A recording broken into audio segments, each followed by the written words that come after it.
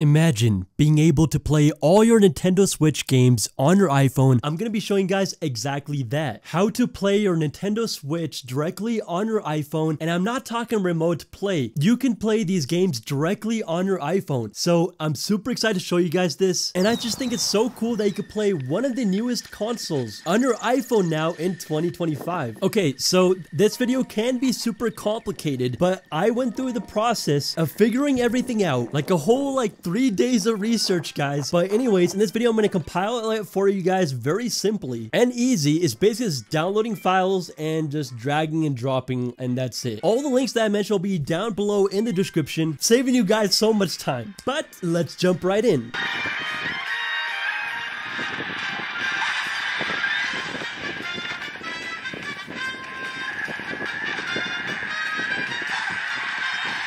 Alright, so you will need a computer for this, Mac or Windows, doesn't matter. But this time, I'll be showing you guys on Windows, okay? Because I know most of you guys are on Windows. First things first, click on the link that will be down below the description to Sideloadly. Go ahead and download Sideloadly, install it, and open it up.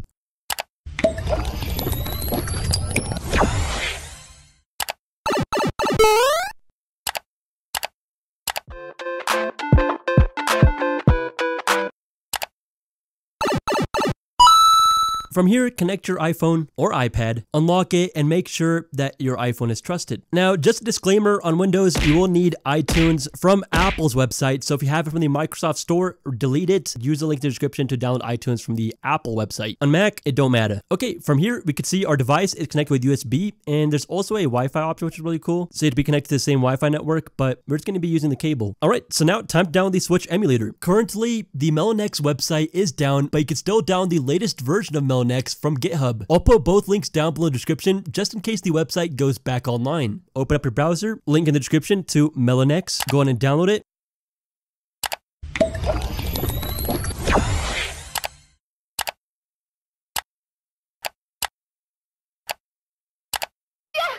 And once done, simply drag and drop into Sideloadly right over here. From here, if this is your first time using Sideloadly, you will have to enter your Apple ID and password because it's basically using that to sign the application. But this is just a one-time thing, and from here, you could do this without having to sign in.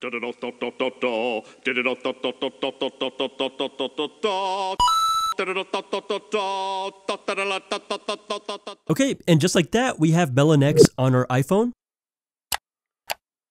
Now tap on MeloNX, and you will get this pop-up. Simply go and tap on Close, head over to Settings, General, scroll all the way down to VPN and Device Management, tap on your Apple ID, and trust again. Open MeloNX again, and you guys can see it says Import Keys. So go to this website for the Ryujinx prod keys, scroll down, download the latest version,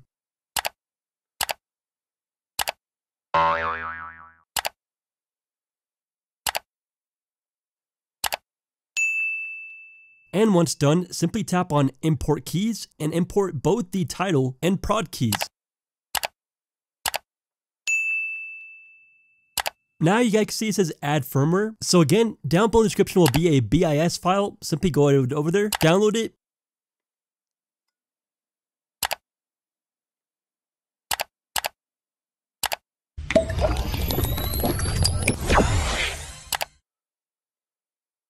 Tap on Add Firmware, tap on the BIS file, and boom, we are done.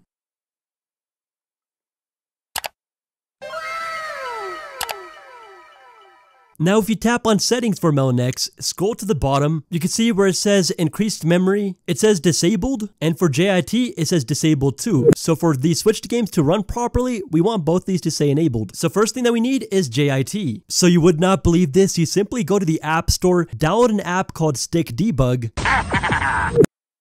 You will get this welcome pop-up, simply go and tap on allow, and boom, just like that, now we are back. So you guys can see it says select pairing file. Now to get this, we need to go back on our Windows computer or Mac, download this program called Jitterbug Pair.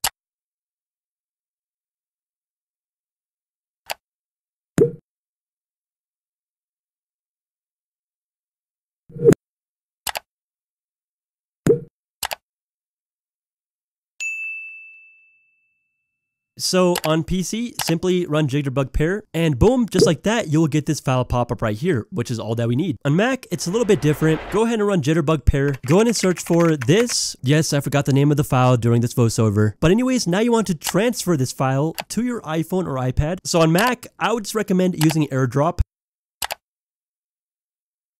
On PC, I'm just using email to transfer the file to my iPhone. But if you're on Mac, you could just use AirDrop. Once you have that file on your iPhone or iPad, simply just open up StickDebug, tap that button, go and select the file, and that's it. From here, tap on Connect and select MeloNX. Congratulations, you have now enabled JIT.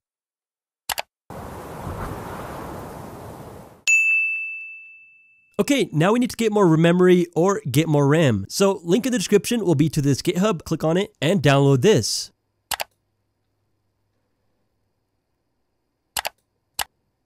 From here, again, this is an app, so simply just drag and drop it into Sideloadly.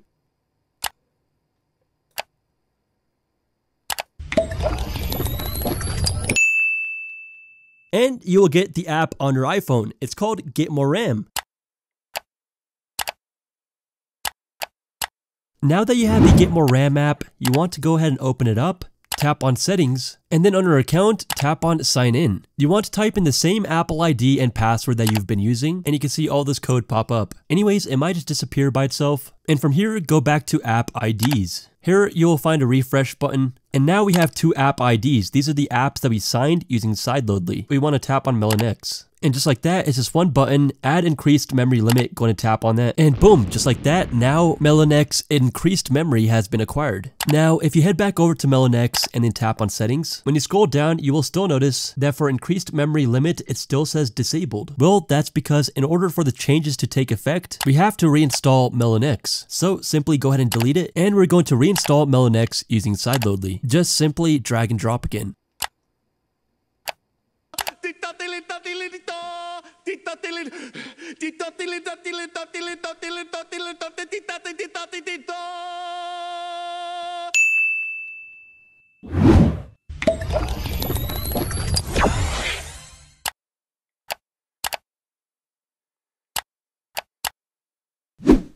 Go ahead and open up MeloNX, import your keys again, and do the same for add firmware. Go ahead and select your BIS file. Okay, so from here, all we need are our games. So this is where the disclaimer comes in. Only download games that you actually own. I'm not responsible for anything, and I do not advise that you download games that you don't actually own. But anyways, games are called ROMs, so you would just search on Google for Switch ROMs. I cannot provide a link in the description. But again, only download games that you own. And you can even use a cart dumper like this one to be able to offload the game files onto your computer from your actual game. But those can be expensive. Anyways, I did download Super Mario vs. Donkey Kong, Zelda Breath of the Wild, Super Mario Kart 8 Deluxe, and Super Mario Wonder. So once you have your games downloaded on the MeloNX app, open up MeloNX, the Switch emulator, tap on the plus icon, search for your games, and one by one tap on them. Now in order to run your games, you have to open up the StickDebug app, select MeloNX, and that way you will have JIT also running. Think of StickDebug as your launcher for MeloNX. Alright, well, that's basically it. There's a lot of research and time that went into making this video, so if you could, please Donkey Kong that like button and Goomba stomp that subscribe button. Definitely be sure to share this video, it's a really cool one. Enjoy taking your Nintendo Switch games everywhere you go inside of your pocket. This is Everyday iTech, peace.